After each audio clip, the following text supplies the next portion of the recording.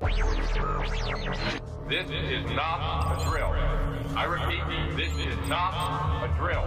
Do not be afraid. We are now in control of what you hear. 1, 2, 3, testing. A journey to the far reaches of knowledge and the unknown. I can't believe I just saw that. From aliens to angels, conspiracies to cover-ups. One soul and preeminent power. From extraterrestrials to exposing the truth. I'll try and explain as much as I can. You're listening to Planet X. You're listening to Planet X. Planet X.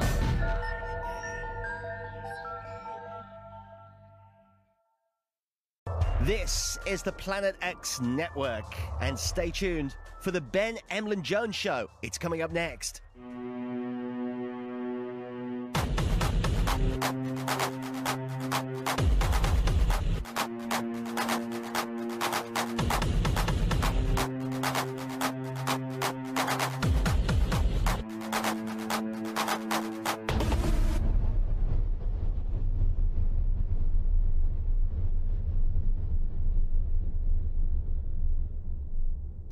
And welcome to the Ben Emlyn-Jones Show on Planet X Radio. Tune in for all the latest news, views and reviews from the world of government cover-ups, ghosts, UFOs, paranormal investigation, hidden knowledge, forbidden history and archaeology, chemtrails and hospital porters. The day is Wednesday. It is the 21st of August 2013. It's 8 p.m. and I do hope you're all sitting comfortably and awaiting this show which is coming. And I've got an awful lot to talk about this evening, but first of all, thanks to everybody who wrote to me after last week's show, which of course was the first Ben Emlyn-Jones Show on Planet X Radio. People were saying congratulations on a new programme, saying how much they liked it, saying, you know, they're really thanking me for what I did, and I want to say to those people, I really appreciate your support and thank you very much. It's really good that you do enjoy what I do, and I hope you'll enjoy this programme as much as you did last week's, our first one. Someone interestingly told me that I have the perfect voice for radio, which is really great, because for many years people have told me I've got the perfect face for radio, so now I have the perfect voice as well, so it's a double bonus. Thank you very much. On today's show we're going to discuss, well, I'll tell you what I've been up to since the last programme. I've been to see Santos Bonacci live at Truth Juice Leicester. Now that was quite something, I'll tell you. I've got a lot to say about that. We're also going to be discussing cyberbullying, a very important subject I think is relevant. And once more we're going to be talking about Area 51 being revealed, or not. We shall see. Anyway, stay tuned for that, because also later on we're going to be talking about space weather, and I'll be doing my routine space weather report like I always do, and that's very important because things out there do affect what goes on down here. So, stay where you're sitting and do not touch your dials. All that is coming up. Get in touch with Planet X. Call, text, email. Find us on Facebook. Now, Santos Bonacci is a man who most people in the alternative community have now heard of, although a couple of years ago he was virtually unknown. Now he's a very interesting man, and I do recommend you do go and see him live if you get the chance, because he's actually on a tour of the United Kingdom at the moment, and it's very well. It's called Syncretism and Light. Yes, Syncretism and the Science of Light. That's what it's called. And he arrived on the beginning of the month, and he's basically going all over the country, speaking at various different places. He's speaking in Ireland as well, and I think he's going over to the Netherlands to speak there. Now, if you want to, he actually, as this show goes to air, he's going to be speaking at Glastonbury. But tomorrow he's actually going to be at the Truth Juice gathering, which is at the Stonehenge campsite. And then next Wednesday he's going to be at Zoo Studios, ZU that is, which is in Lewes, East Sussex. On Friday the 30th of August he's at Truth Juice Brighton. And Saturday the 30th of August he's at the Passing Clouds workshop in London. And on the Sunday after, the 1st of September, he's at the Bread and Roses pub in workshop, which is in London. So do go and see him if you get the chance. Now, he's a really interesting guy, as I said. And I went there to see him last Saturday with Sue, my girlfriend. And she was even keener than I was, because she's a really dedicated fan of his. So we went from Nottingham to Leicester, to the Music Cafe, which is a very charming kind of pub, nightclub, theatre, with a bohemian atmosphere, so it's absolutely ideal. And Santos was there, and he spoke from midday till 6 in the evening, all afternoon, with breaks, of course.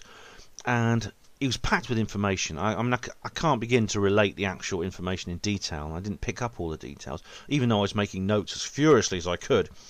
But what he's basically discovered is that a lot of the ancient texts in the world, especially the most familiar religious texts, like the Old Testament, like the Gospels, the Holy Quran, the Torah, are in fact full of symbolism and allegories of the stars and planets. And the same goes for much more recent artwork like Leonardo da Vinci, and some architecture as well, like you get in churches and cathedrals and in the Vatican. Now, Santos calls this field of study astrotheology, and it's really, really interesting because there's no doubt that in his mind, and I think in mine too, that whoever created these works knew an awful lot about the sky above us, and they wanted to encode that information cryptically into these texts. And in fact, Santos says that there are 7 levels of metaphor, which is rather like the Masonic law, because of course Masonic rites are supposedly to be interpreted differently depending on your degree within the Masonic hierarchy. Now, I should say now, it's not my intention to offend anyone, and I know that some of you listening will believe in some of the great religions in the world. You may well be Muslims, Jews, Christians, whatever, and it's not my intention to offend you at all. And I know you interpret these things literally. But the thing about it is, I think Santos here has a point, and I don't want to downplay the wisdom that you can find in many of these ancient religious texts. But at a high level, they tell a different story. Now, who wrote them and for what purpose, I don't know. I know people would say, for instance, Jesus died on the cross and he came back to life three days later. All right. Now, Santos says that is an allegory of the sun and the passage of the sun through the zodiac through the course of the year, on the ecliptic, as the Earth goes around the sun in the space of a year. And there are very, very, very large numbers of figures in mythology who were born on the 25th of December to a virgin mother. They died, and then they were buried, and they came back to life 3 days later. That's a recurring theme. It's a meme that exists within all kinds of ancient texts, from ancient Egypt to indigenous cultures to ancient Babylon and Sumer. It's just the way these stories happen to be, and it's not I'm not downplaying the wisdom you can find in the Gospels, the message of Jesus. The same goes for the Quran and for the Kabbalah or Jewish texts like the Torah. Okay, there is wisdom, there's goodness in those texts. Now, Santos Bonacci. No one had heard of him until about 3 years ago. He's taken this, like I said, he's become very well known since then, and it was quite amazing to meet him because he's a lot smaller than I expected, I must say. He's only 5 foot something, and he's really slim. He's very slender indeed, and so he's a tiny little bloke, but he's got this broad smile, and he's twinkling bright dark eyes, and amazing energy, amazing spirit he has. And he's very warm and down to earth, because when we got there, the doors were shut, and he arrived at the same time, so he queued with the rest of us, and he was talking to us in the queue. And there must have been about 50 people there. And he was just sitting there chatting with us. And he's very, very easygoing too when there's a crisis, because his PowerPoint failed at a crucial moment during his speech, which anyone who uses PowerPoint will know that does happen very often. He just chuckled and he carried on with his speech while the technical support crew fiddled around desperately with it.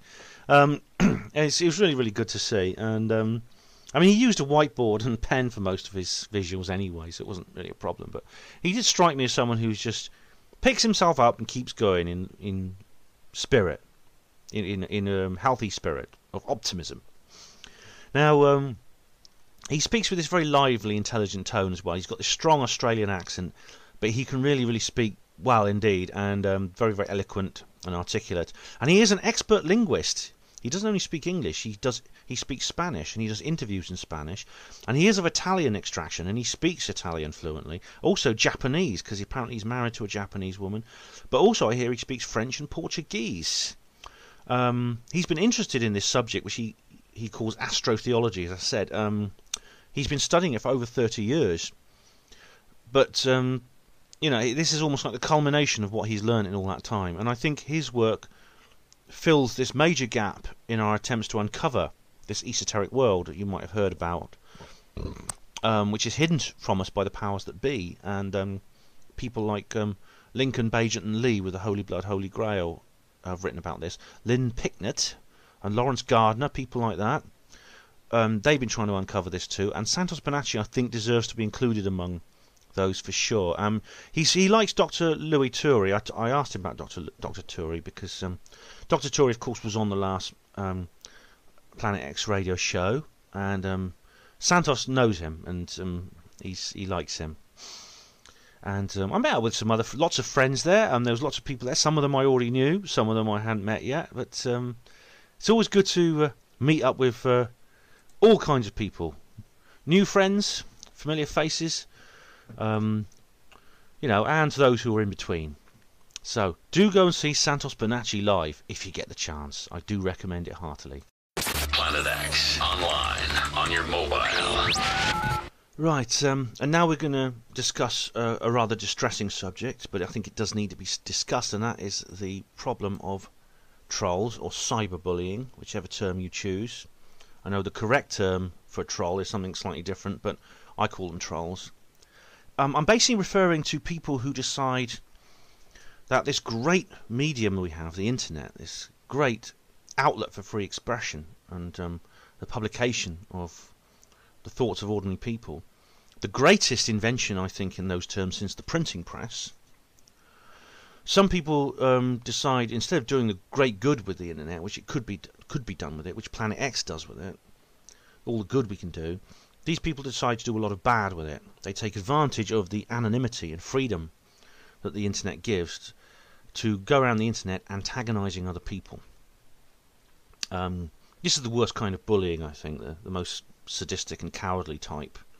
And anyone who goes online and uses the internet for any period of time, it'll sooner or later come across one of these individuals. Now, I'm very, very well aware that, I've spoken about this myself before. I've talked about it a lot, and the media is covering it now. And my first instinct is to be pleased, because I'm acutely aware that there are some people targeted by cyberbullies who are far more vulnerable than a certain tough, ugly ex-hospital porter you might be familiar with. I know of cases in which cyberbullies have driven people to depression and even suicide, and in such cases I think there's blood on the hands of the trolls. They're no better than murderers. And so, like I said, my first instinct is to rejoice when the mainstream media covered not one, but 3 such cases in the space of the week. The first case they covered was of a lady called Caroline Criado Perez, who she's a feminist campaigner, and she was campaigning for a woman's face, that of Jane Austen, to be placed on a banknote, in this case the £10 note. Now, I'm not a supporter of feminism, but I think good idea. Why not have Jane Austen's face on a £10 note? I think Jane Austen contributed enormously to literature. So, yeah, good for her. Of course, not everyone agreed, and in one case, a 21-year-old man who has now been arrested decided to deluge Twitter with abuse against her, including death threats, threats of rape, threats of mutilation, and threats to bomb her house. Now, there was a huge scandal over this, quite rightly, and Twitter were accused of not doing enough about it, which indeed they were not. This carried on later on. There was a campaign to boycott Twitter for a while, and many people were supporting that, including actors and actresses, and various sports, sports stars and people like that who were taking part in this boycott of Twitter to try and to prevent this from happening again. Now, the news did cover it, which is great. I'm glad they covered it, but it carried on, you see, but it carried on later on. What happened was, a young girl called Hannah Smith. This was the next part of this series of tragedies. A 14-year-old girl from Leicestershire called Hannah Smith committed suicide, and she committed suicide because she was bullied on a social networking site, something called Ask.fm. Now, obviously the family are devastated, and there's a big inquest going on about it. And unfortunately, I can well believe this could happen, because I know how evil these people can be. I really do. And then later on, there was a few days later, there was yet another case. I think this was just a few days after that case, and that was the case of Daniel Perry. Now, he is a young man from Dunfermline in Fife, Scotland, who killed himself over an internet scam. What happened was, he was lured into getting involved in some kind of sexual activity on the internet, which involved him taking photos of himself in a compromising position. Now, he's perfectly entitled to do that. He's 17 years old. He's over the age of consent. There's nothing legally wrong with what he was doing at all. Unfortunately, he was a trap. What happened was, the people involved on the other end were actually blackmailers. They saved these photographs, and then they wrote to him threatening to send them to his parents, to his school teachers, to his employers, to everybody, unless he coughed up with some money. And unfortunately, what he did was he jumped off a bridge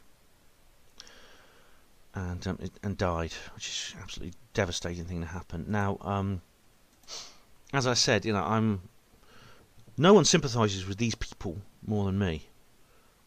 I mean, I've had trials. I mean, I think I'm more resilient than these young people who were driven to these desperate ends. And I think I know I can imagine myself in their position. I can put myself in their position. I was a kid once. I mean, I was vulnerable. I can well imagine, when you consider the severity of the kind of abuse that goes on the internet, that someone might end up taking their own life as a result. So, as I said, I was about to rejoice that the mainstream media was covering these subjects, the plight of these people. But then I remembered something. Just a week before that, David Cameron had come on stage and announced that the UK government was going to try and pressure the law into bringing in internet censorship. Now, is it a coincidence that David Cameron says this, and then these cases of internet abuse are suddenly highlighted in the media? Because cases like this go on all the time. Trolls have been around since the internet began. So suddenly it's in the media. And I think, unfortunately, we're looking at a case of what David Icke calls problem, reaction, solution. That the ordeal of this woman on Twitter and the memory of the two young people who killed themselves is going to be exploited for this agenda. What Cameron is hoping for, using his colleagues, his lapdogs, his agents in the media, is to try and persuade the public that anyone who doesn't agree with internet censorship is going to be branded heartless, uncaring about the victims of cyberbullying. But as I've said, I'm far from heartless and uncaring. But I feel we must be on our guard against this kind of thing. We must be on our guard against the government harnessing the plight of these poor people into a scheme to shut down people's access to free information. Because I think the ultimate goal, what the government want to do, is have the ability to block any website they want. And they want to use cyberbullying simply as an excuse. They don't give a damn about cyberbullying. They don't give a damn in hell if every single person under 18 who goes on the website is trolled and abused and ends up killing themselves. They don't care one little jot. All they want to do is they want to be able to control the internet. They want to be able to suppress and block any website that promotes subversive thinking and publishes suppressed information, like, for example, Planet X Radio. So that's something to think about, I reckon. Right, well, if you've been reading the news lately, you'll know that Area 51 has been revealed. That's right, all the secrets that were at this secret base have now been declassified, and we know everything there is to know about it. Yes, the government have come clean and said, all right, guys, this is what Area 51 is. We're holding the doors wide open. Right. Indeed. Yes. Well, there has been some news reports recently released, which, well, I suppose they're interesting in their own way. But I think there's a slightly more to the subject than meets the eye, slightly more than what we've been told. Now, this media release about Area 51 has been kind of trumpeted everywhere, all over the place. BBC have covered it, and I remember they even interviewed on television Darren Perks of the Darren Perks Show, right here on Planet X, one of our very own Planet X family. And you can listen to his show tomorrow evening. I'm sure we'll tell you all about it. Basically, what's happened is there's been a Freedom of Information Act request by a man called Jeff Richardson, who is a senior fellow at the National Security Archive at the George Washington University in Washington, D.C. And the CIA sent him a document all about their secret spy plane program from the Cold War. That's what it is, basically. What happened was, okay, well, Area 51, I'm sure most of you well already know this, but for those of you who don't, Area 51 is a highly secure military compound in Nevada, USA. It's absolutely huge. In fact, it covers several hundred square miles, I think, and it's basically completely sealed off. You can't get within a few miles of it because there's this border, which there's no fence there, but there's warning notices on the roadside, and it's patrolled regularly by security guards. Now, what happened was it was established by the government as part of a secret aviation program. What happened was they had a spy plane program called U-2, or Dragon Lady, which began in the 1950s and flew right through to the 1960s. And it was kept secret. It was highly secretive, top secret, and its declassification has now supposedly led to the government revealing all the secrets of Area 51. Well, the truth of the matter is, although the U-2 spy plane project was developed and operated in the strictest of secrecy, okay, it involved the construction of the most advanced aeroplanes and cameras ever built, but almost science fictional in their advancement compared to the conventional technology of the time. It also involved the recruitment of America's best combat pilots to the CIA, and it operated for a number of years, but its cover was eventually blown in May 1960 in a very spectacular fashion, actually, because one of the aircraft was shot down while spying on the Soviet Union in May of 1960. Now, the planning and preparation for the program had to be carried out in secrecy, and so this involved the testing of the aircraft. So in 1955, the CIA actually acquired an old World War II airfield, and this airfield was sited on the land which was purchased by the Atomic Energy Commission's territory, which was used during the Manhattan Project to develop the first atomic bomb in the world. This territory is marked out in various areas, and the place where this auxiliary airfield was area number 51. And so area number 51 became the site of where they were developing the test airfield for these super secret aircraft that were going to fly in this U-2 spy plane program. So they sealed it off from the public, and it's been sealed off ever since. It's now officially known as the Groom Lake Test Facility, and it would continue to be used as a secret test site for the successors to the U-2 program, like the Lockheed A-12 and the SR-71 Blackbird aircraft. And the latest stealth fighters and stealth bombers, they were all developed there, and they were trialled at Groom Lake facility, which is conveniently close to the Lockheed Skunk Works. So it's quite easy to get the prototype aircraft from the factory to the test site. And it's probably still being used for that purpose today, and speculation is rife about what new kind of spy plane and other kinds of hardware might be there. There's this rumour of an aircraft called Aurora, which is supposedly the next generation of spy aircraft after the Blackbird. And the base also housed enemy aircraft, which were captured during the Cold War. The Soviet MiG fighters, for instance, and the Americans were analysing the engineering of these machines so they could find ways of designing new weapons and new tactics that could deal with them. The location has many nicknames: Dreamland, Paradise Ranch. Now, and it's known by various other names. It had no official name until recently, but it's now called the Groom Lake Test Facility. Anyway, in 1977, Stanton Friedman investigated the Roswell incident for the first time, and then the gravity of UFO research shifted from, quote, lights in the sky to lies on the ground, unquote.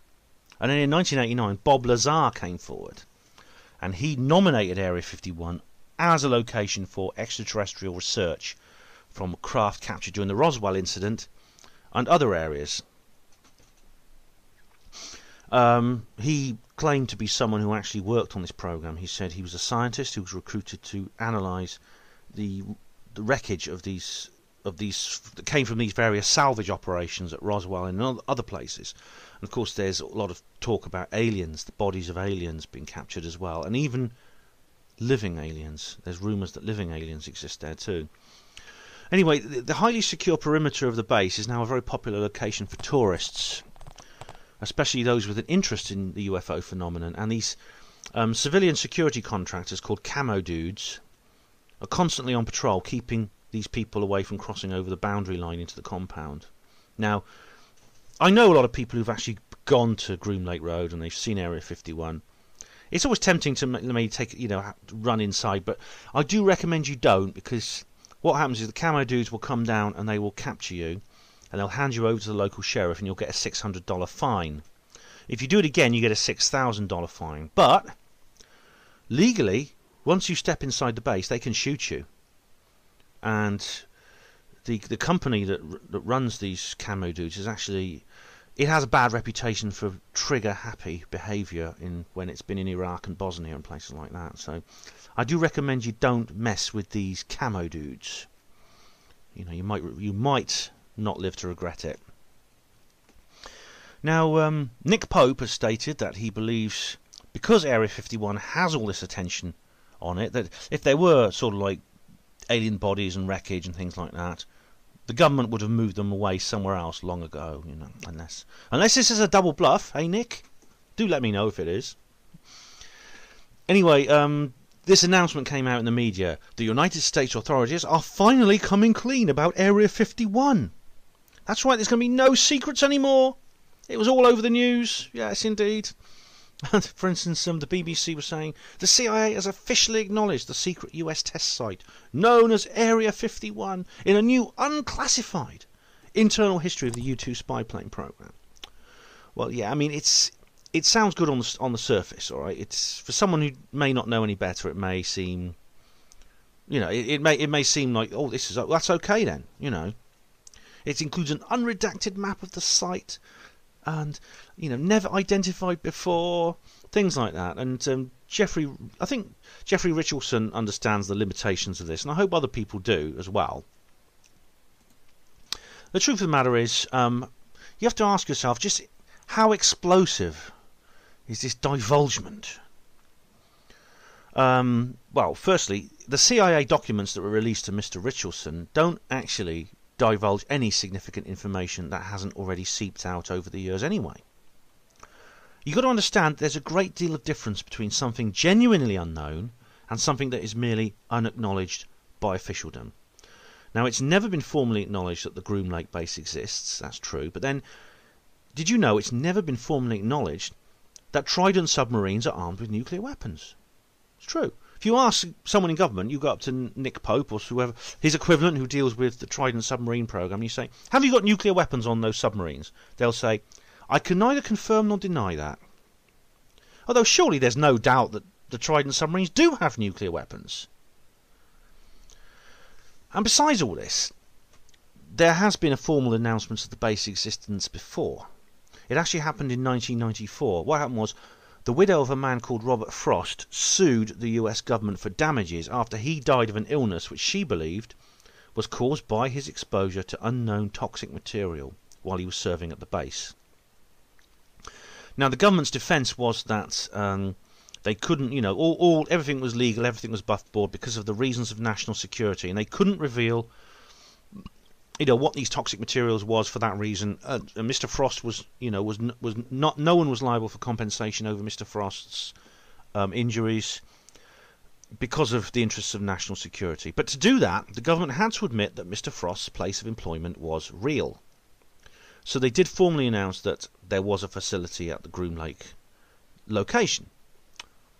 And there's been other similar scoops in the past. It's actually, there's been several instances where the government have actually revealed formally the existence of Area 51. They haven't said anything more about it. They just said, oh yeah, we've got a facility out there at Groom Lake, and it's involving classified operations. That's it. That's the end of story. Now, there was a TV news report about the Frost lawsuit, which I saw a couple of years ago, and I can't find it now. I'm sorry about this, but the plaintiff's lawyer was asked if there were aliens at Area 51, and he said, "I don't know. My client never saw any, but it wouldn't surprise me. You must realise that place is a legal black hole. It operates above congressional oversight, above executive oversight. Hell, even the US President himself cannot enter it without permission. And one is forced to consider whether it is even part of the United States at all, and might instead be an enclave of some kind of super government." Unquote. Now, these are astounding words, but they are potentially accurate.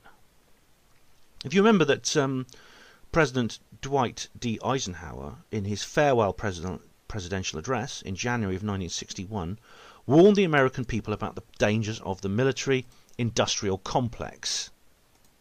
The military-industrial complex has become a buzzword since then. It was first mentioned on that day. And a few people, of course, did heed his warning, including Eisenhower's successor, John F. Kennedy, until his very untimely and suspicious death in November of 1963. Now, did any of you watch the recently concluded citizens' hearings on disclosure? I was absolutely glued to them.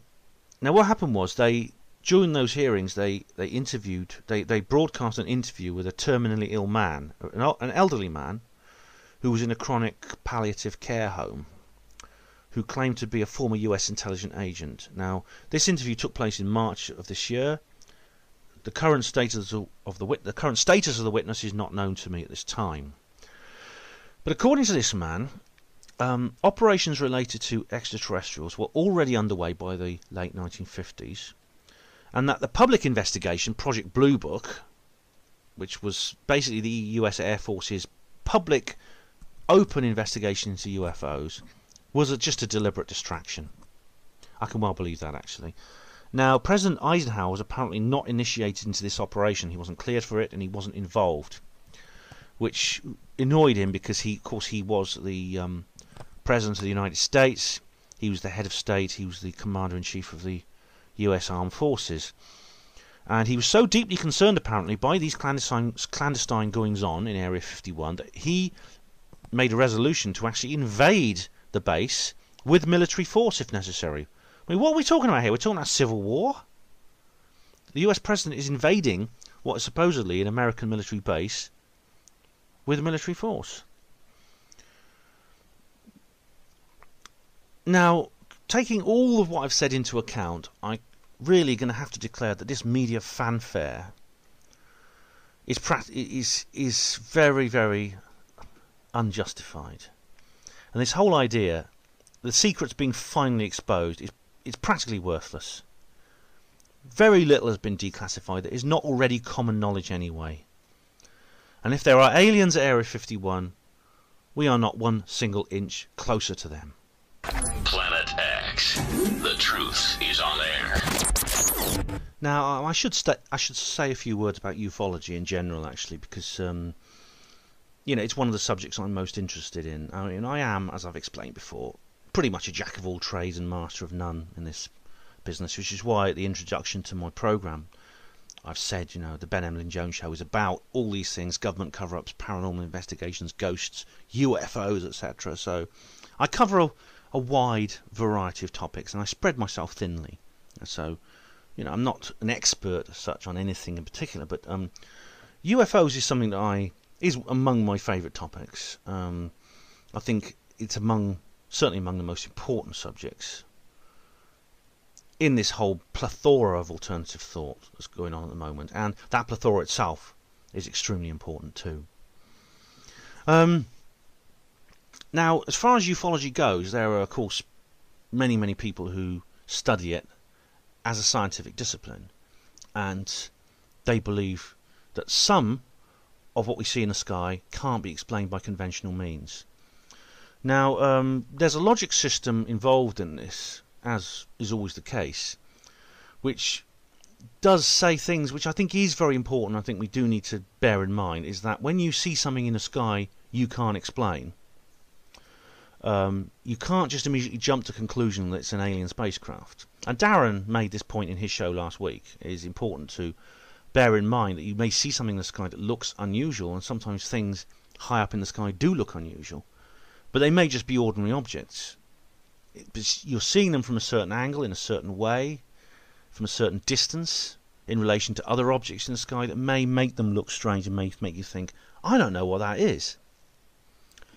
So, in those circumstances, whenever you're studying ufology, it's always important to eliminate some very obvious non-extraterrestrial possibilities before you start saying, well, maybe this is something strange, maybe this is something not of this world. And I do agree with that.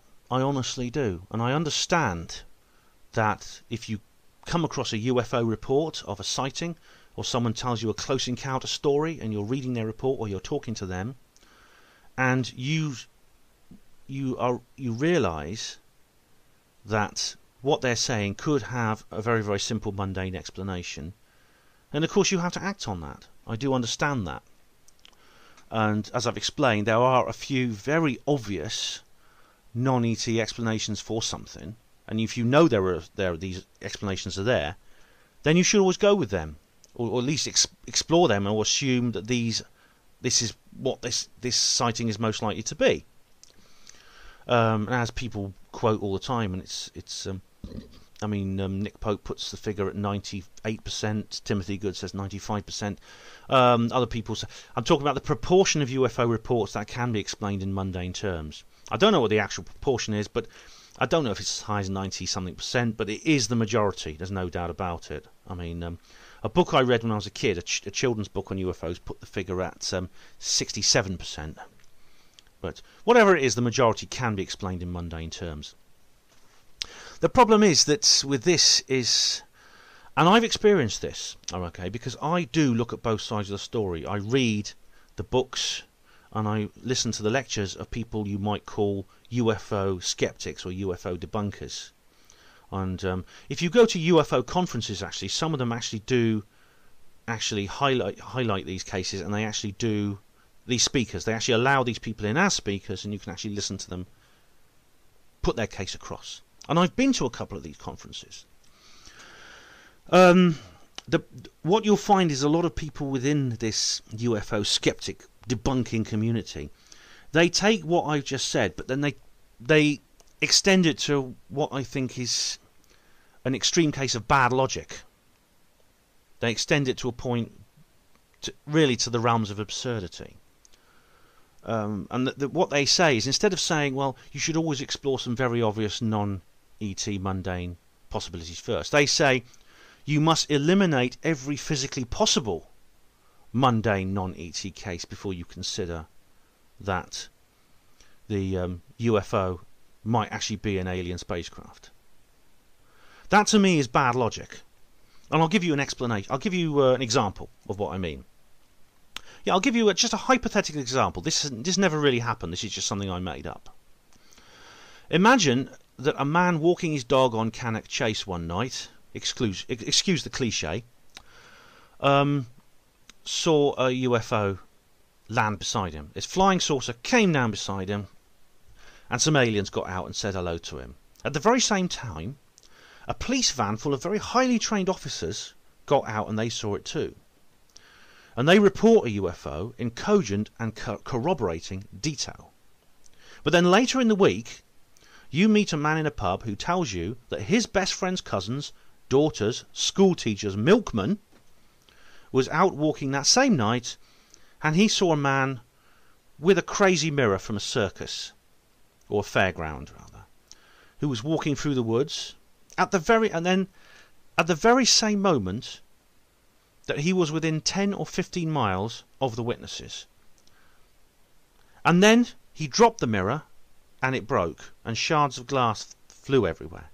And then at that exact same moment in time, a lighthouse 15 miles away had a sudden surge of power and reflected its beam inland to strike the mirror shards and create a visual effect that looks nothing like what the 12 witnesses describe, but it still could explain the experience in mundane terms. Right. Would you think that makes more sense than what I think is a far more logical and parsimonious explanation? A real flying saucer landed that night.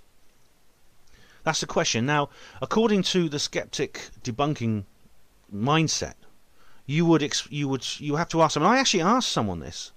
I said, would you accept that explanation rather than the possibility that this actually was an ET event? And you know what he said?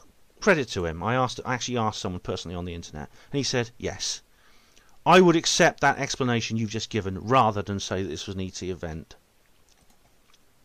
This is what I mean by bad logic. It effectively makes it makes the skeptic position on UFOs unfalsifiable. If someone comes to you with a UFO story, it's no longer it's no longer an act of science to investigate it. It's a feat of the imagination. All you have to do is imagine a physically possible non-ET explanation, and you've won the debate by default. This is the problem. I mean, a well-known member of the UFO debunking community recently wrote a book about the famous Bedouin Mountains incident, which took place in North Wales in January of 1974. What happened in one of the biggest, most spectacular features of that sighting was the presence of a bright light in the sky and an earthquake, which happened within a minute of each other. The majority of witnesses actually experienced these two events. I mean, other people saw them much closer up, these objects, and they have much more close encounter type evidence. But most of the witnesses just saw this light in the sky and this light over the mountains, and then they felt this earthquake. Now, according to this particular debunker in his book, the light in the sky was a bolide meteor, a lump of rock basically that has entered the Earth's atmosphere and has burnt up, and that the earthquake was just an earthquake, which does happen. It's extremely rare in that part of the world, which is northeast Wales. In fact, I come from Wales, and I never remember an earthquake the entire time I lived there. And of course, bolide meteors are not that common either. I mean, if you regularly go out and look for them all night, you'll probably see one sooner or later, but they don't happen every day. And but these two things happen so close together. In fact, they happened almost simultaneously. And if you read the book, and the author addresses this point, and what he says is, it's just a coincidence. It's just a coincidence. And that's a get out of jail free card for any debunker. The problem with this coincidence idea is that anything can be a coincidence. And this is what I mean. This is another form of bad logic, which a lot of debunkers, not just UFO debunkers, but a lot of other debunkers make. You can always say something as a coincidence, and no one can prove you wrong. It's unfalsifiable. And I read a book, actually, a brilliant book. The title was called Beyond Coincidence, and I can't remember the author's name, but it was really, really good because it ends with a fictional account of a man who wins the national lottery. So he wins the national lottery. He goes out and buys a ticket, and he wins it the next week as well. He goes out and buys another ticket, and he wins it the third week in a row. And he wins it the fourth week in a row. He keeps winning. He chooses different numbers every time, and he keeps winning the national lottery, the jackpot. After 5 weeks, the police arrest him, and he's taken to court. He's charged with fraud because they suspect him of cheating. And, of course, he goes to court, and he gets the best lawyer because, of course, he can afford one after winning the lottery 5 weeks in a row.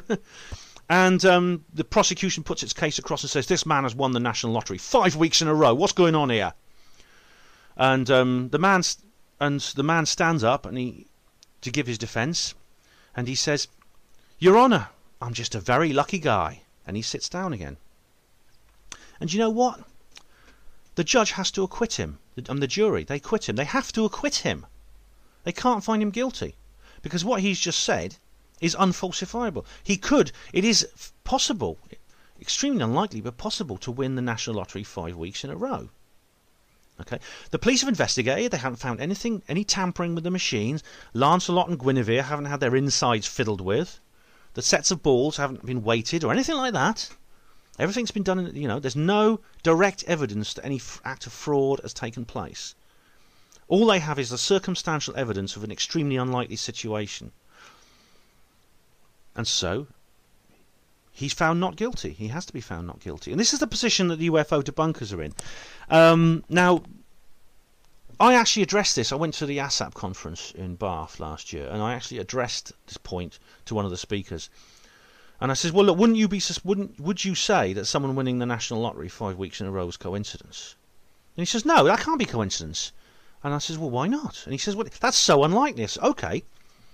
You say that a bolide meteor and an earthquake is coincidence, but someone winning the National Lottery 5 weeks in a row is not. All right, so if you're going to decide which is coincidence and which is not, on the basis of probability, on the statistical nature, that is, how unlikely it is, what are the odds against it, things like that, then you have to define where the line is drawn between one and the other. And he was absolutely stumped. He didn't know what to say. But it's true. You have to put a line down the middle and say, OK, everything on that side is significant. Everything on that side is coincidence. But the coincidence theorists, these skeptic debunkers, they never do that. The reason is because this coincidence theory, their little word coincidence, it's their joker, and they know it. This is what I mean by bad logic. Now, to go back to the situation I was talking about before, about the man I asked online, I said, well, would you accept this ridiculous theory of a guy with a crazy mirror from a fairground walking through the woods, and he said yes. I said, well, why? And he said it's to do with what he calls Occam's razor. Now, Occam's razor is something the skeptics love. It's a reasoning system by which, if you want to solve a problem, you always go for the most simple explanation first. For instance, if your radio breaks down, the most likely explanation for that happening is the batteries have gone flat. So you change the batteries and then see if that works. And most of the times that will fix the problem. The radio will start working before. And you always do that before you open the radio up and start fiddling with its innards. Now, the problem with Occam's razor is it's based on presumptions. It's based on a hierarchy of odds that is known about. So it's related to this coincidence fallacy that I've just talked about. If my radio breaks down, of course, I have to know how the radio works first. I have to know that a flat battery is more likely than something inside going wrong. We all have to agree on how the radio works. Occam's razor is only valid within this agreed consensus of perception. What I mean by that is we have to know which is more likely, that a real extraterrestrial craft landed, or that some guy was walking through the woods, he'd lost his way on the way to a fairground, he dropped a crazy mirror and light shone on it at the same time, and it didn't even look like what the witnesses describe. This story I've come up with, this imaginary story, is not that different to the Rendlesham Forest incident, actually. And it's unbelievable the kind of explanations that people come up with for the Rendlesham Forest incident. Truckloads of burning manure, flying through the air, being driven by parachute test dummies. I mean, it's asinine. It's unbelievable. I mean, no UFO believer or believer in anything else paranormal could possibly match the insanity that some of the explanations the skeptics come up with. I mean, my favourite is the joyriding ice cream van. Have you heard of that one? I've got to tell you this, right? What Rendlesham Forest was, it was not an ET craft. What happened was, a group of young hoodlums or thugs or whatever you call them, that night in Woodbridge, they broke into the house of an ice cream man who was away on holiday for Christmas, and they stole his ice cream van. And so then they drove up and down Capel Green with the lights flashing and the tune playing, ding, ling, ling, ling, ling, ling, ling, ling, as ice cream vans do. And that was what these highly trained Air Force security police personnel saw that night. I mean, you couldn't make it up. Well, you could, and that's the problem. You could make it up. So that's what this is where you always know you've got a good UFO case if the skeptics' explanations are even more out of this world than the believers. You really, really do. Now, another popular idea in ufology, which has become quite ingrained actually, is that there are no such things as extraterrestrial craft. Okay, and it's actually a disinformation operation by government forces, by the CIA, by various other people like that, who have actually deliberately spread the idea of extraterrestrial craft through the media and UFO in the UFO community in order to launder their own secret aviation projects like Area 51.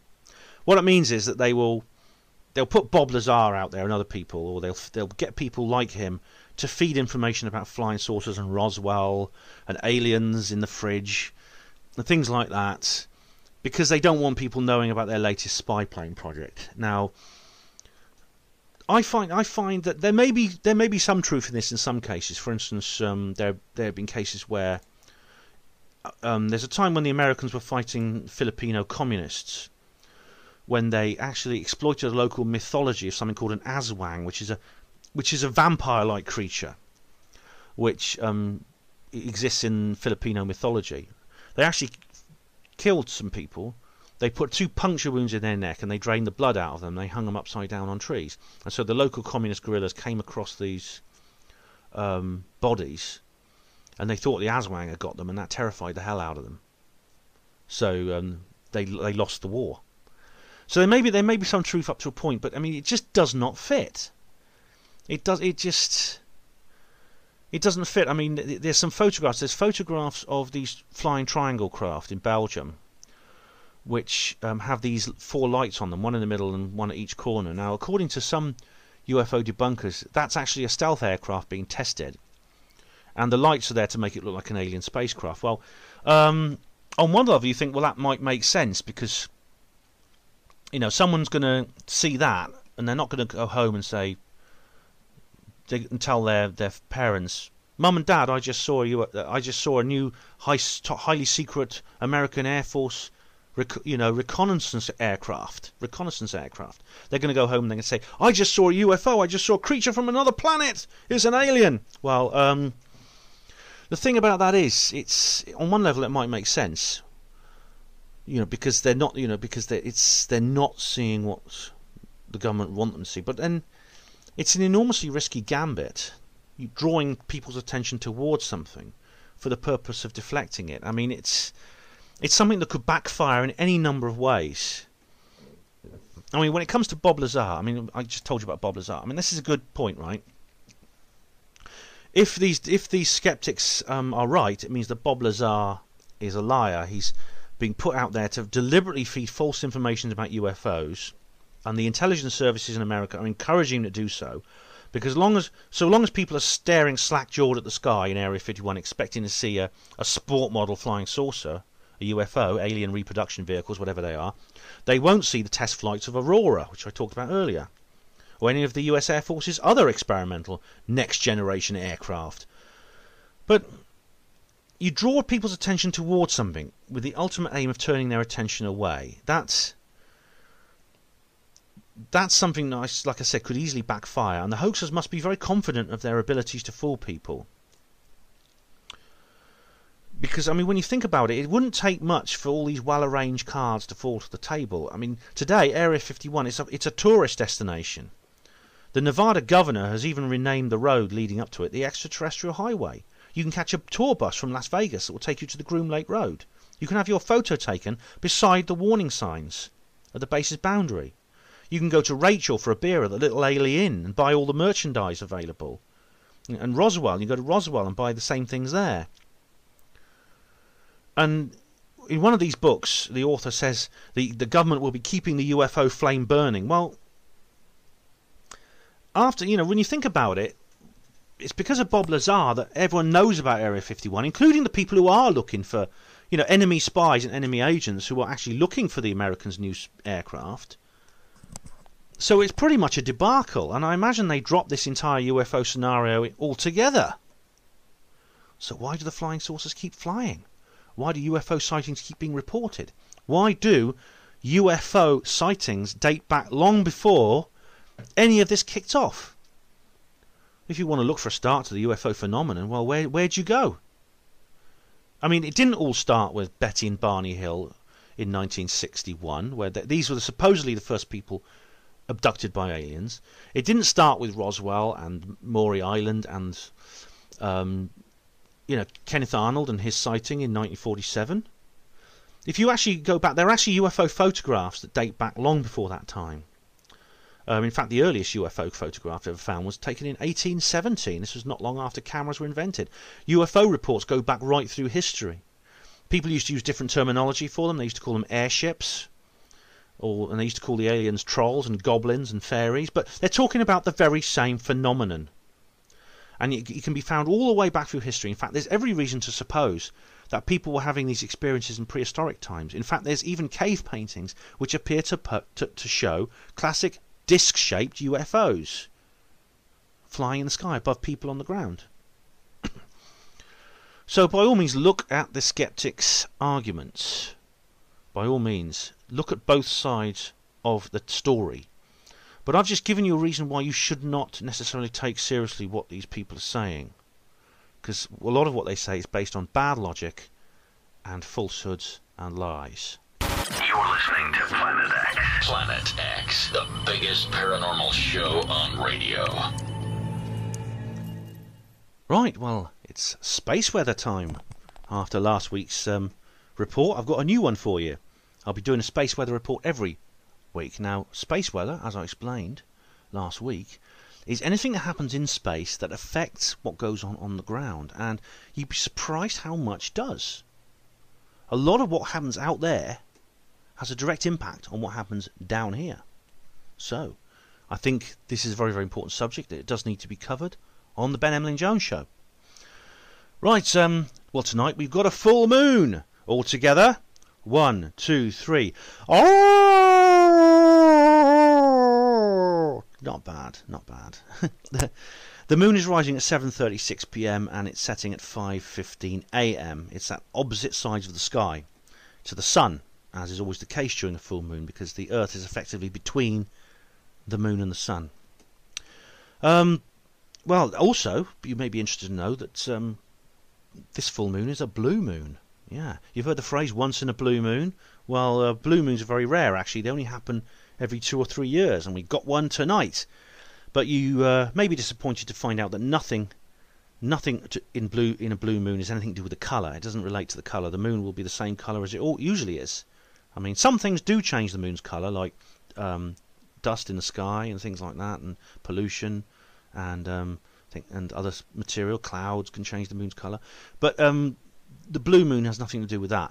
What the blue moon refers to is the second full moon in any calendar month, because the cycle of the moon doesn't exactly match the calendrical months, and it's actually quite a rare thing. So every 2 or 3 years you get a blue moon. So once in a blue moon, well, you got a blue moon tonight. So whatever it is you talk about when you say that little catchphrase, that little proverb, do it tonight.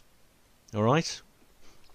Sunrise 6 o'clock a.m. Sunset 8:21 p.m. Now the nights are starting to draw in. We're out of midsummer. There's no doubt about it. Still got nice weather out there. It's still fairly warm, but we're not in midsummer anymore. The sunrise at 6 a.m. does show it's a kind of milestone. We're heading towards that descent into autumn, and of course sunset's now 8:21, so that's quite late, quite early compared to what it was in midsummer, where it doesn't set until almost 10 p.m. Depending where, all these figures depend on where you are in the world. I choose a random spot in Midlands, England for these reports. Anyway, sunspots, these are the blemishes on the surface of the sun. As I said last week, please do not look at the sun with your naked eyes, let alone with a telescope or something. All right, never look at the sun yourself. Use the correct equipment, because it's so hot and so bright it can damage your eyes, in some cases permanently. So please don't look at the sun. Use the correct equipment. Use trained staff, or better still, just go to one of the various astronomy websites and look at it there. The sunspot AR-17 has gone over the horizon now, and 1818 is about to follow. But there's a couple of new big ones, AR-1824 and AR-1827, and lots of scatterings of smaller ones in the southern tropic region of the solar disk. Spotless days 0.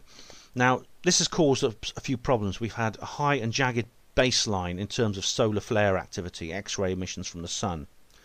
All of last week, multiple flares into the lower and mid-sea range, and on Sunday we had a large twin-peaked flare right up into the M range, and it was a very long drawn-out one. It took many hours to dissipate. Since then things have calmed down slightly, but the baseline is still high, and there was 2 low-energy but very long drawn-out C-class flares today, actually, that caused a coronal mass ejection. That is basically an explosion of radiation out into space. Very intense radiation, like a huge nuclear explosion, only 1,000,000 times bigger than any nuclear bomb we could build. Now, we've one of these CMRs just recently missed the Earth. We just caught the tail end of it, which was caused by the big flare on Sunday. This new one actually could actually hit the Earth. Now, this CME is on its way, and it's likely to hit probably by the weekend. And now, if it does, don't worry. All right. Now, you'll probably hear a lot of disaster stories, and as I said last week, there's been a lot of nonsense talked about the magnetic fields flipping in the sun. All right. You'll probably hear a few disaster stories about this. It's not the kind of coronal mass ejection that could cause any serious damage to the electrical grid. What it could cause. It could cause a lot of interference on your phone. It could cause problems with your TV reception, maybe internet difficulties as well. But it'll be a temporary situation, and no permanent damage will be done. But it's just an example of how things out in space do affect what happens down here. So look out for geomagnetic storms when that happens. And on the subject of the geomags, we've got quite a high forecast. Yes, mid-latitudes, activity 35%, minor 10%, severe 1%. These are possibilities and chances. High latitudes, activity 10%, minor 30%, severe 45%. So this is the highest. It's the highest geomag forecast I've seen in a long time. And it's all due to this CME, which is coming our way. Near-Earth asteroids. Right, on August 23rd, that is Saturday, I believe, we have 1999 CF9 coming past. It's 3,609 feet across, which is over a kilometre for those who think in this European Union way. But it's a long way away, 24.7 lunar distances. That's a nice distance. Now, on August the 25th, we have 2013 QR1 coming through at 8.2 lunar distances. And that's a big fella too, 754 feet across. That's a big rock out there. 2002 JR9 is coming past as well. I can't remember I haven't written down what day that was. Sorry, but it's upcoming. I think it might actually be the 31st of August, if I remember correctly. Sorry, I didn't write it down. That's coming through, as I said, on that time. It's big too. In fact, it's even bigger. It's 4,595 feet across. So it's a huge flying mountain, basically, hurtling through space at very high speed. Now, if it struck the Earth, it would cause some serious problems. It would cause tsunamis, earthquakes, climate change, ice age. It could even trigger an ice age, all kinds of things it could do. But don't worry, it's not going to get any closer to us than 63.5 lunar distances, which is over 20 million miles away. To put that in perspective, it's the second closest natural body to the Earth regular is Venus. Now, its closest point of approach to the Earth, when it's in line with the Sun, is basically it's 98 lunar distances. So this object is almost as far as 63 lunar distances. So don't worry, 2002 JR9 is not going to hit the Earth, and it's not. You've got to realise that the dangers of asteroid impact are far lower than you might think if you read the various doom mongers' websites. The astronomers know where pretty much all the big ones are now, and if they did find one with our name on it, we'd probably get a good few years' notice. And there are ways of deflecting them, and I'll talk about this in a future show. There's very, very easy ways of knocking them off course and making them miss us. Solar wind speed 288 miles per second, density 24.585 particles per cubic inch. So it's dropped. If you remember last week, it was 62.282 particles per cubic inch. It's dropped a bit. This is all caused by the activity of these coronal mass ejections. Now, if you listened to my show on Critical Mass Radio yesterday, you'll know that the speed has increased because it was 252.4 miles per second only last night. and the density has gone down though, because it was 29 particles last night. So that's this week's space weather. Hope you enjoyed that. I certainly did. Get in touch with Planet X. Call, text, email. Find us on Facebook. Well, that brings to an end this week's Ben Emlyn-Jones Show on Planet X Radio, the second one. And there's going to be a third one next week and many more after that. I'm really, really pleased to be doing these programmes because I do actually really think that the stuff I talk about in the title, ghosts, UFOs, and forbidden history and archaeology and chemtrails and hospital porters, of course. I think these subjects, the paranormal and conspiratorial matters, is something I've realised over the years that these really are the most important issues affecting the world today, by far. In fact, almost all other. The central problem of planet Earth at the moment are these issues. And I think gaining an understanding of these issues has really become a necessity for us all.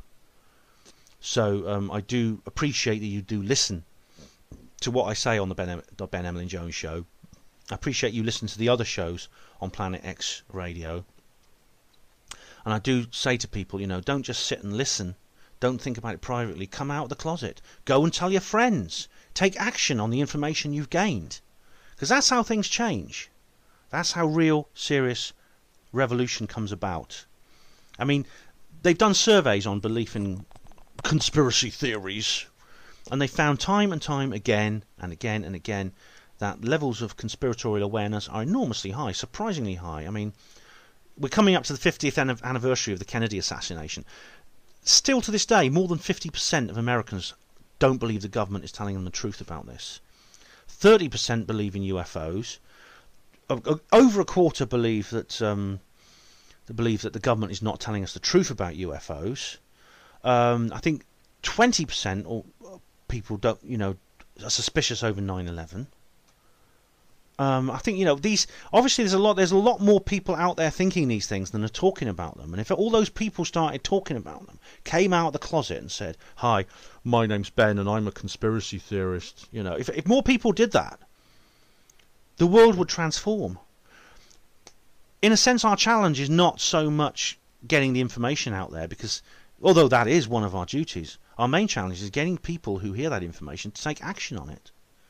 So please bear that in mind. And I do appreciate you listening. Thanks very much. And I do appreciate your feedback. Keep your comments and suggestions coming. If you want me to cover a particular issue, do let me know, and I will be only too glad to research that and talk to you about it. This has been the Ben Emlyn-Jones Show on Planet X Radio. Thank you very much. Good night and God bless.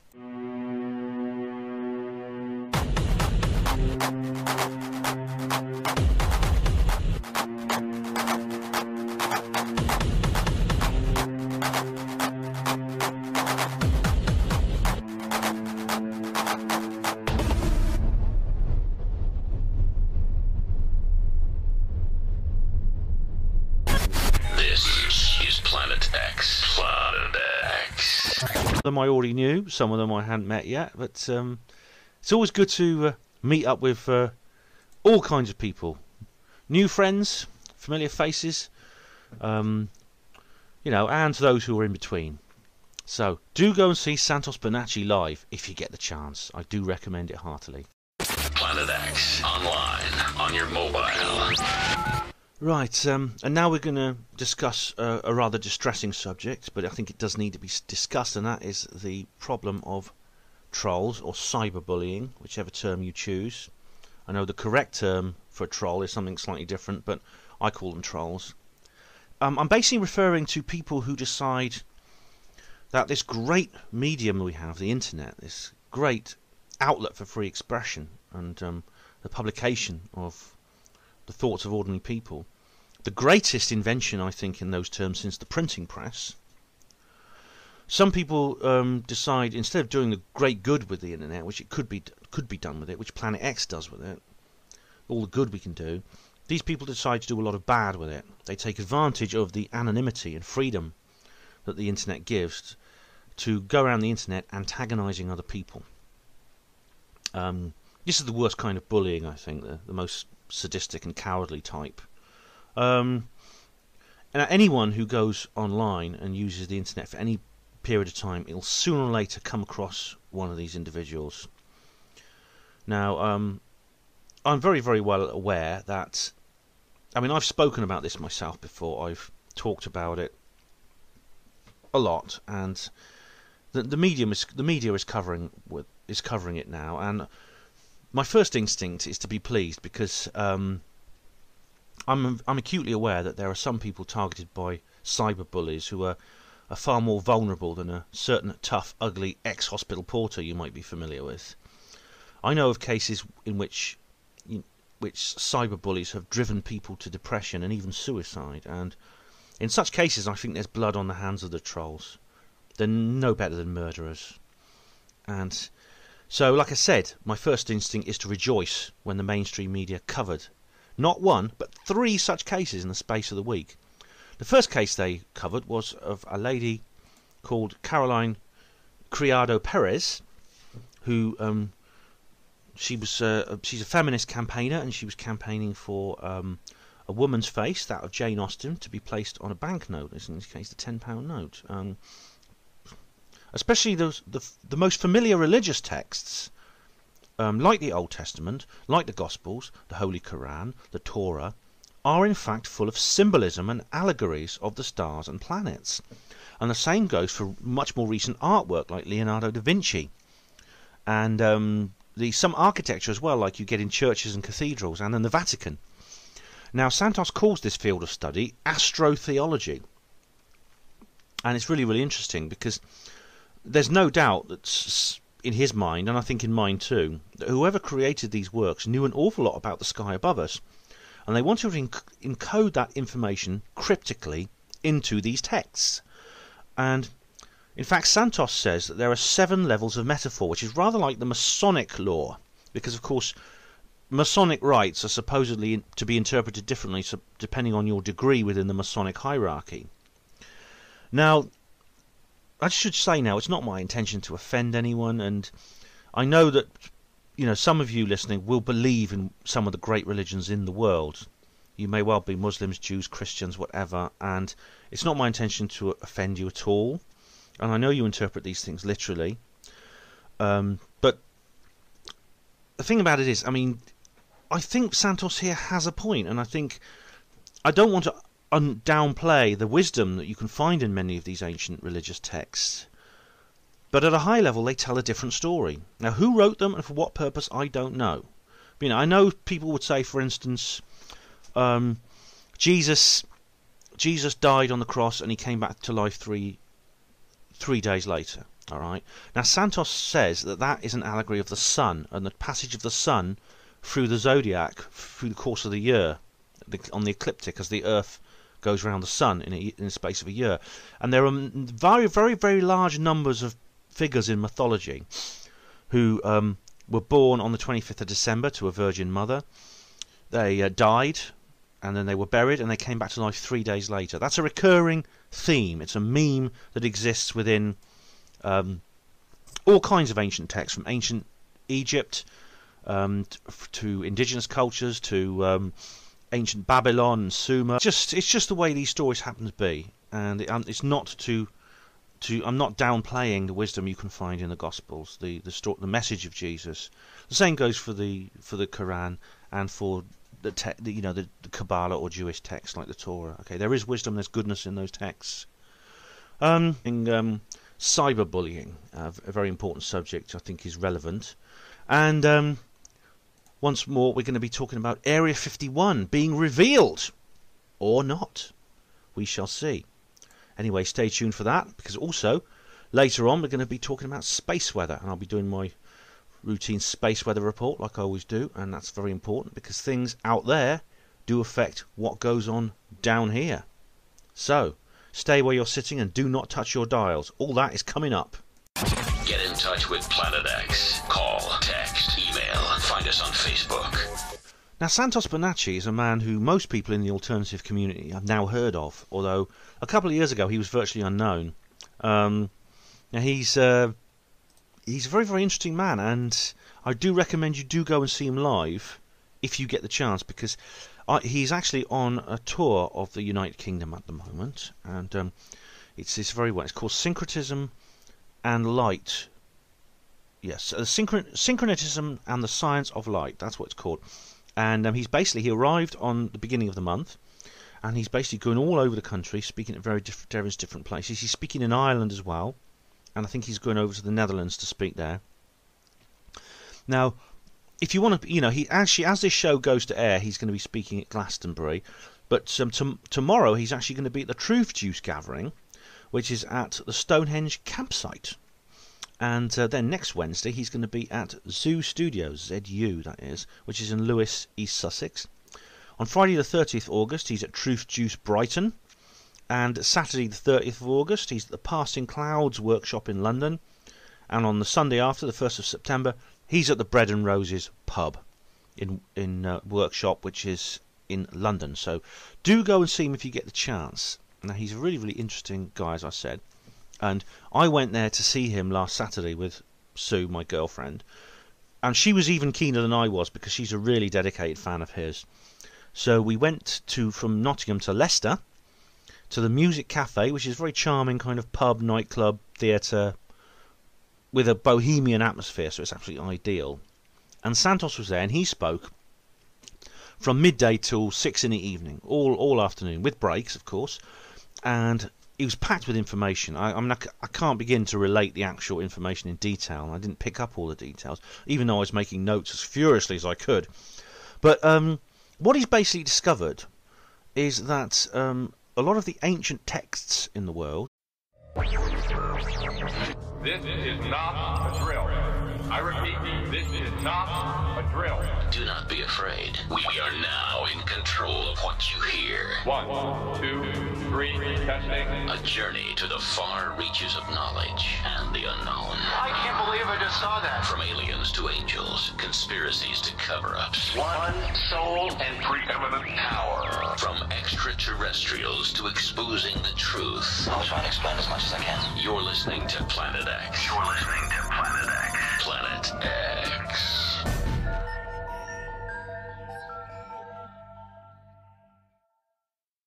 This is the Planet X Network, and stay tuned for the Ben Emlyn-Jones Show. It's coming up next.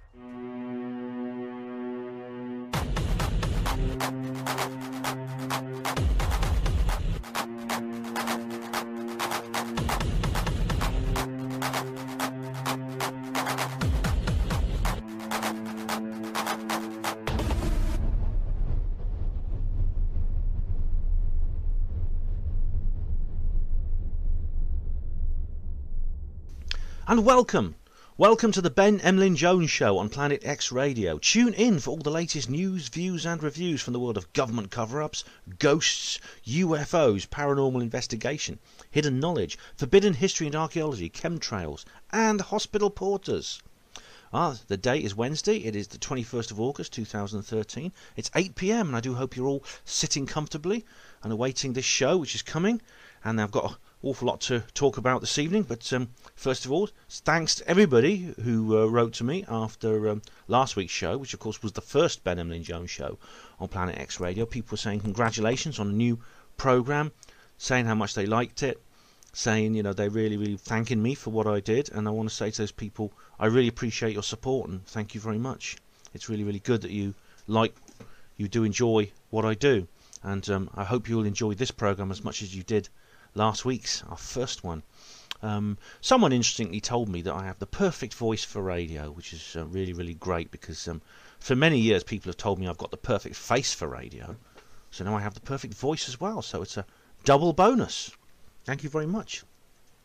On today's show we're going to discuss, I'll tell you what I've been up to since the last programme. I've been to see Santos Bonacci live at Truth Juice Leicester. Now that was quite something, I'll tell you. I've got a lot to say about that. We're also going to be discussing... Now, Santos Bonacci, no one had heard of him until about 3 years ago. He's taken this... Like I said, he's become very well known since then. And it was quite amazing to meet him, because he's a lot smaller than I expected, I must say. He's only 5 foot something, and he's really slim. He's very slender indeed, and so he's a tiny little bloke, but he's got this broad smile, and he's twinkling bright dark eyes, and amazing energy, amazing spirit he has. And he was very warm and down to earth, because when we got there, the doors were shut, and he arrived at the same time, so he queued with the rest of us, and he was talking to us in the queue. And there must have been about 50 people there. And he was just sitting there chatting with us. And he's very, very easygoing too when there's a crisis, because his PowerPoint failed at a crucial moment during his speech, which anyone who uses PowerPoint will know that does happen very often. He just chuckled and he carried on with his speech while the technical support crew fiddled around desperately with it. It was really, really good to see. And he used a whiteboard and pen for most of his visuals anyway, so it wasn't really a problem. But he did strike me as someone who's just picks himself up and keeps going in spirit, in healthy spirit of optimism. Now, he speaks with this very lively, intelligent tone as well. He's got this strong Australian accent, but he can really, really speak well indeed, and very, very eloquent and articulate. And he is an expert linguist. He doesn't only speak English, he speaks Spanish, and he does interviews in Spanish. And he is of Italian extraction, and he speaks Italian fluently. Also Japanese, because apparently he's married to a Japanese woman. But also I hear he speaks French and Portuguese. He's been interested in this subject, which he calls astrotheology, as I said. He's been studying it for over 30 years. But this is almost like the culmination of what he's learned in all that time. And I think his work fills this major gap in our attempts to uncover this esoteric world that you might have heard about, which is hidden from us by the powers that be. And people like Lincoln, Bagent and Lee with the Holy Blood, Holy Grail have written about this. Lynn Picknett and Lawrence Gardner, people like that. They've been trying to uncover this too. And Santos Bonacci, I think, deserves to be included among those for sure. He likes Dr. Louis Turi. I asked him about Dr. Turi because Dr. Turi, of course, was on the last Planet X radio show, and Santos knows him, and he likes him. And I met up with lots of friends there, and there was lots of people there. Some of